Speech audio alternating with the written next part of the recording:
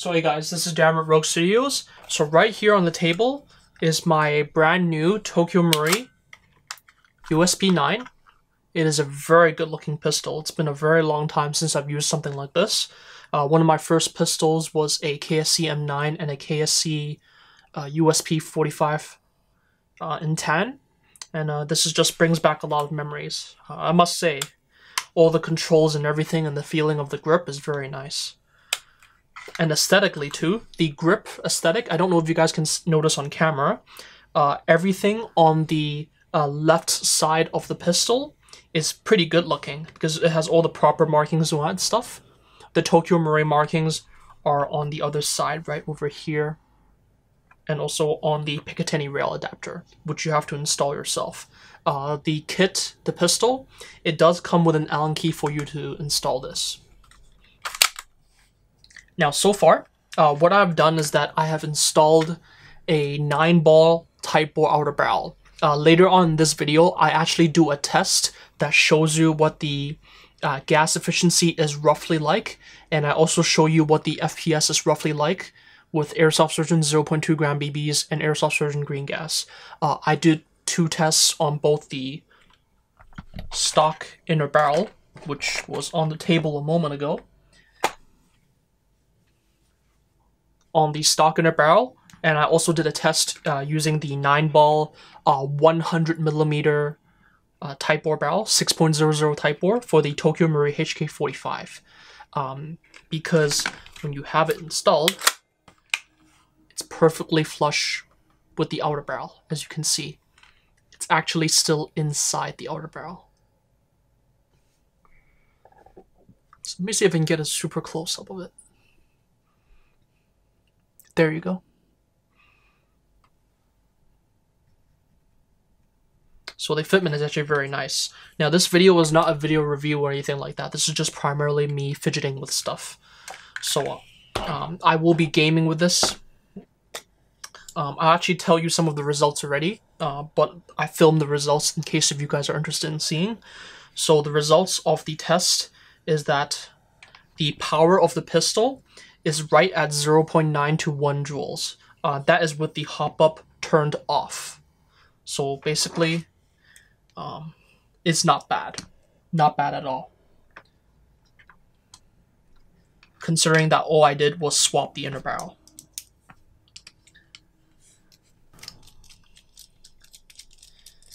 And I know some of you guys are curious to see what I do with a pistol that's brand new. There's nothing that I do in particular that's special. It's more like I like to be cautious. So in the winter, I like to use green gas because, you know, why not? In the summer, if I'm using a completely stock Tokyo Marui pistol with a plastic slide and everything, I will use top gas instead. Right? You change it up according to the situation. If you intend to use it mostly stock, which is my intention, by the way.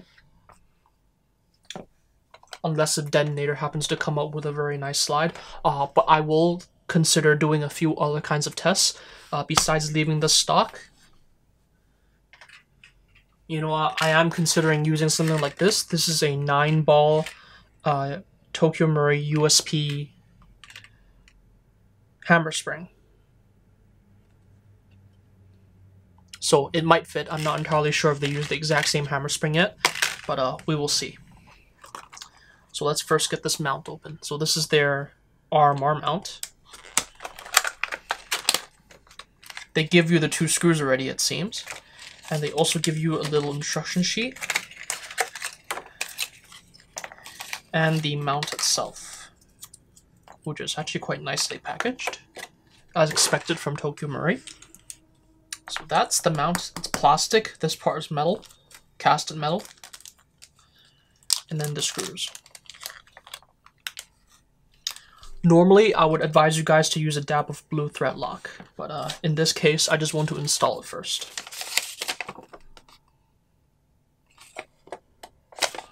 So I'm going to do it according to the instructions.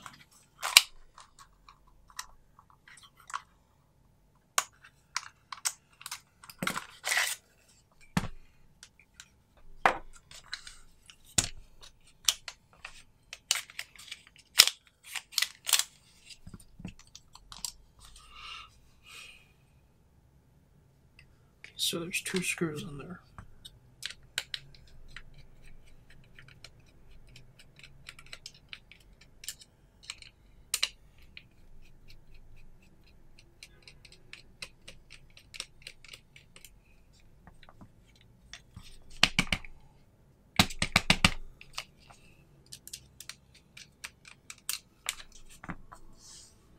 So those are the 2 screws for the sight. I can apparently slip this off. Oh, okay, so it does slip off. It just slips off by pushing it off. And then take the mount, orient it like so, and slip it on.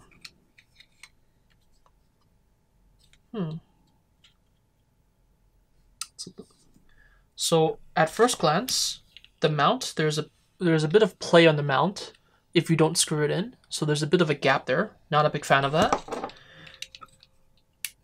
That can potentially snap the screw. I predict that it might snap the screw. So I'm going to be very cautious of that. I'm actually... Well, I do have spare screws for this.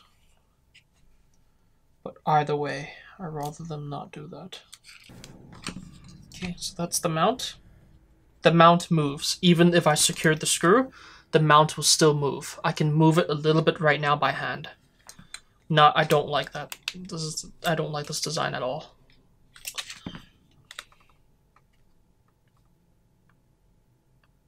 So you can add a shim here at the back to prevent it from moving, but for now, let's just use it since I bought it already.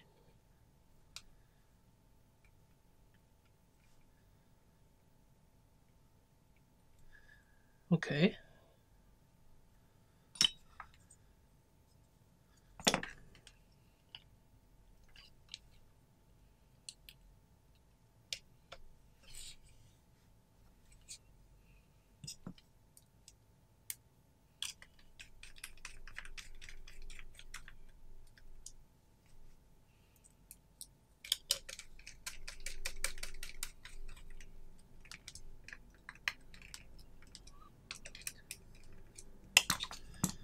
Okay, so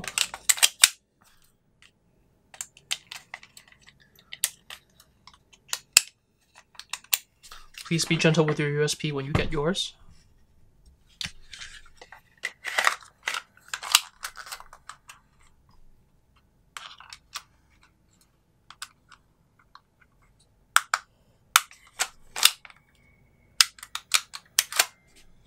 Okay, so that's it right there. So I will say that this does look very cool. So this light right here is a real stream light. If you guys follow me on my channel, you guys already know I have a stream light. That's it right there.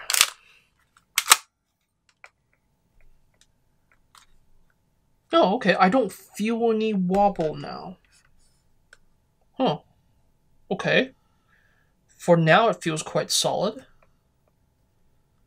Although, I still, of course, ultimately, I don't like plastic mounts. Although there was a part that's metal, ultimately, I prefer something else. But this is all to try Tokyo Maruy's solution. So I don't know if you guys can see that.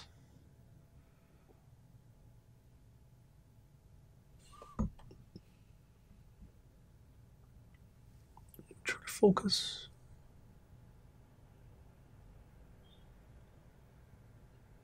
So that's roughly what I see. Now, if you turn it up high, so I'm going to turn it on the high setting now. If I turn it up on the high setting, it's very flary. So you guys can't see this on camera. The dot, right? Can you see that there's a bit of a reflection? On top of the dot, there's a bit of a red cloud. I forget what the proper term is because I'm not a big fan of optics in general. So, as in, like, I'm not a big fan of using optics for anything, really. The only reason why I like it is because it looks very cool. So there's a bit of gas in here, I guess.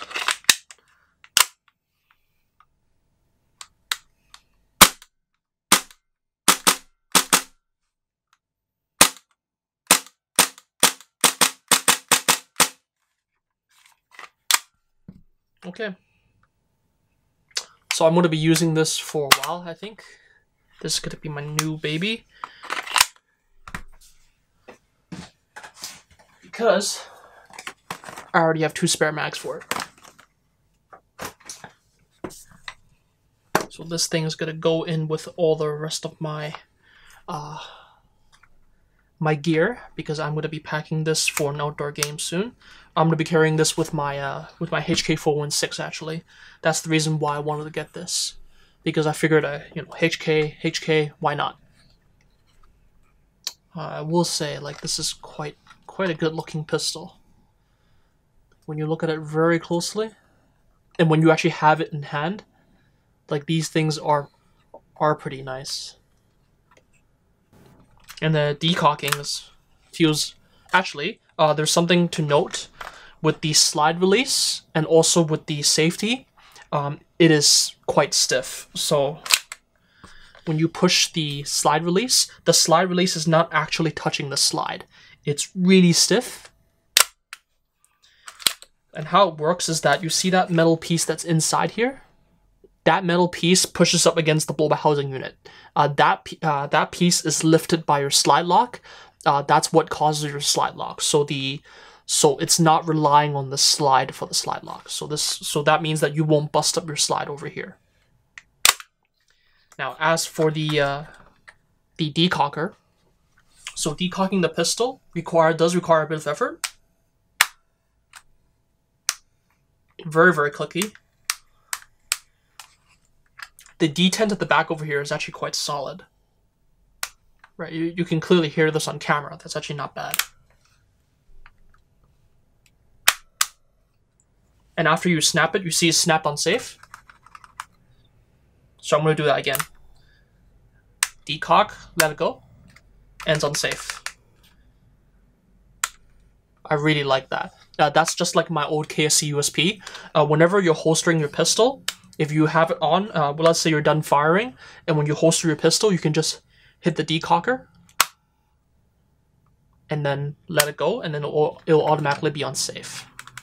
So that's very nice. I really like the USP, the handling of it sometimes.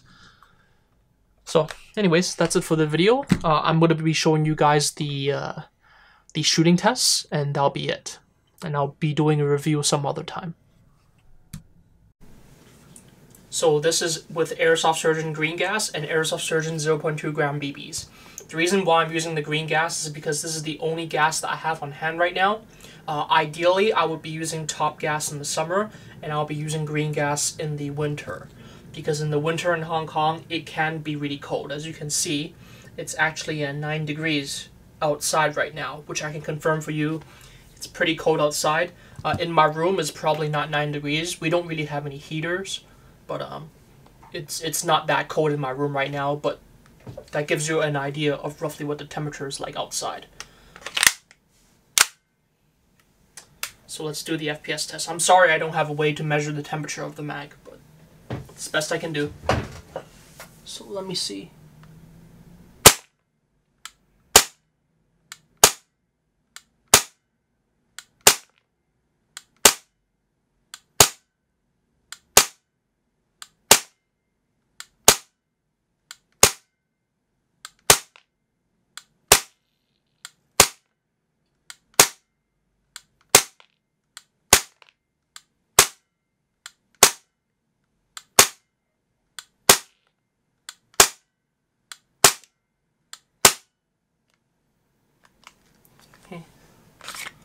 So that's the whole magazine cleared, and my magazine is cold. So let's just do a gas efficiency test while we're at it. And we are going to reload this with BBs right now in front of you. So this is the magazine just now. Just let me refill my loader.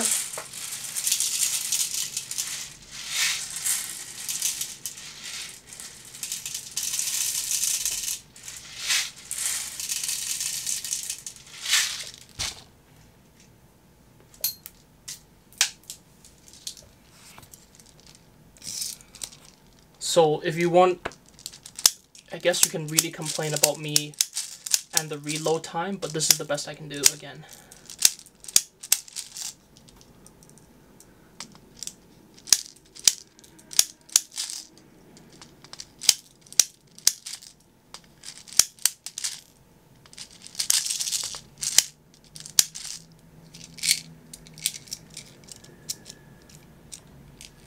so that's basically full. I'm going to try to squeeze one more round in there. Okay, so the magazine's completely full. I can't even push the spring any further down. So we're going to try to clear this magazine as well.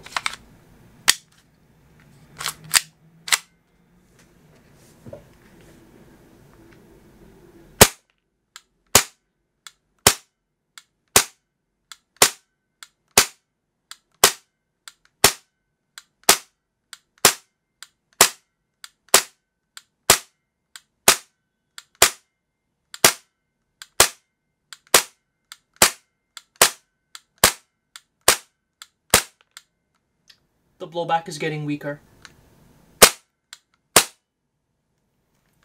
Okay, so far I can clear 2 mags, so I think this is a good enough demonstration of the gas efficiency.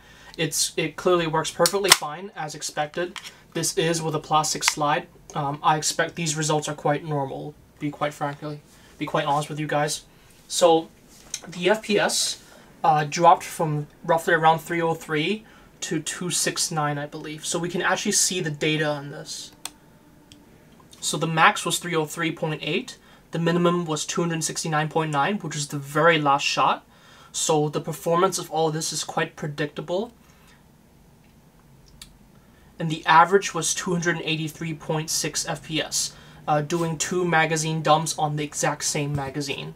So you can imagine that the FPS is actually not all that bad for a stock Tokyo Marui.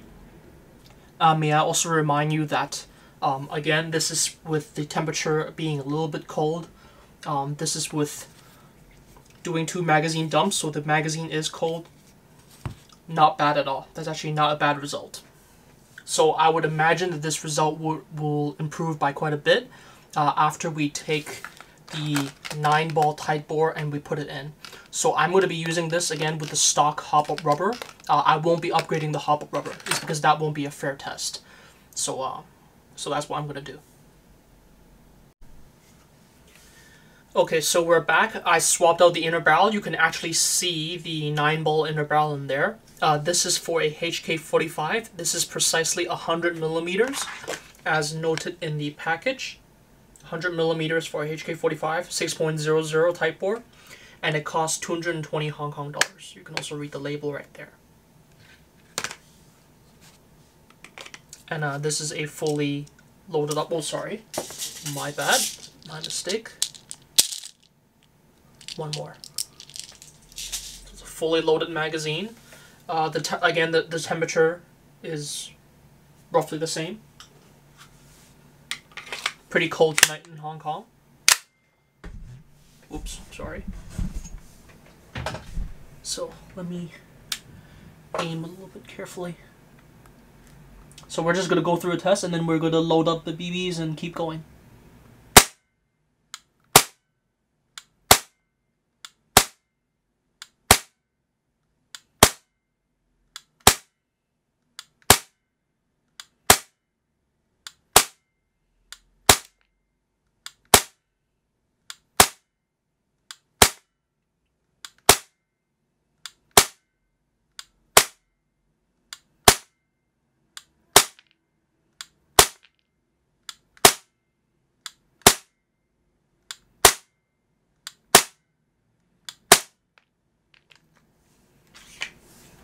Okay, so clearly the FPS is higher. So let's reload the magazine.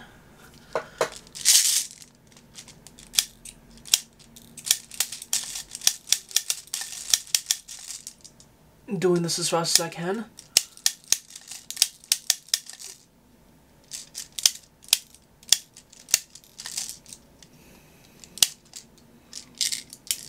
Okay, so we can film one more. Okay, so it's a fully loaded up magazine again. Now, I know this time for the 9-ball test, I load up the magazine a little bit faster. This is also the exact same mag, so maybe the cooldown is affecting it. I don't care, because this is still a realistic test of what would happen if you were using it in the game, because you would be refilling your magazine with gas in between games anyways. So, let's go. Sorry.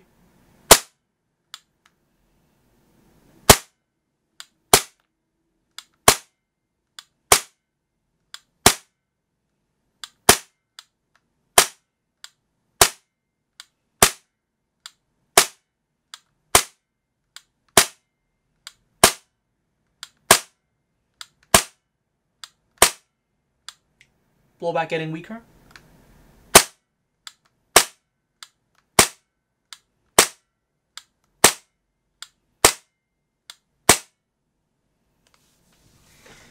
Okay, so that's it right there. Let's check the results. So the highest was 312. The lowest was 279.2. So a big difference of 33, which is again okay because we're doing 2 magazine dumb tests on the exact same magazine without letting it rest. So the average was 292.4. So the FPS did increase as a result of adding a simple type bore of roughly around 10 FPS, which is actually reflected in the highest number and also in the average as well. Because if I recall correctly, the average was roughly around 283, I think it was, or something like that. So it did get a decent amount of FPS boost. Now, I would imagine that you can improve it a little bit further, of course, in the future if you upgrade the air seal, or perhaps upgrade the hop-up rubber as well, maybe the hammer spring. I am going to do a little bit more investigation on this, and I do have a hammer spring that I can test, but I'm not going to test this at the moment. It's because I want to use the pistol stock, but with my inner barrel and hop-up rubber of choice configuration. I'm going to be using it as stock as it can possibly be, and just see what the performance is like in the long term before I do any other changes. So that's it for the FPS and chrono testing.